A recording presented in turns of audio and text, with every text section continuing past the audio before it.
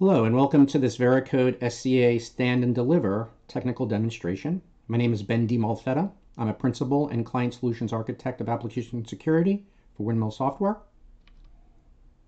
So the agenda for the demonstration is to first discuss what is software composition analysis. We will then cover a couple of different techniques for analyzing your third-party libraries in Veracode. We're going to upload an SCA scan using the Veracode Analysis Center. We also do an agent-based SCA scan in Windows PowerShell. We will demonstrate how to analyze the SCA results from both techniques. And then we'll also demonstrate how to create an issue tracker entry with JIRA in the event that you have any actionable vulnerabilities found as a result of your SCA scans. So what is software composition analysis, or SCA?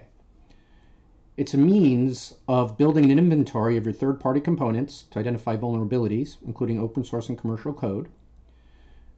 This also allows you to compile a list of your libraries in an application and identify known vulnerabilities within each library. With Veracode SCA, you will also receive notification of any newly announced vulnerabilities without the need to perform a new scan. And there are a couple of documented techniques for performing SCA scans, two methods. One of them is in the event that, for example, you wanted an overview of your open source risk as a baseline. You could do scans of uploaded application source code. The alternative is if you want to shift left towards your developer or integrate scans into CI/CD pipelines. We have what are called agent-based scans, and we will proceed with demonstrating both of those techniques.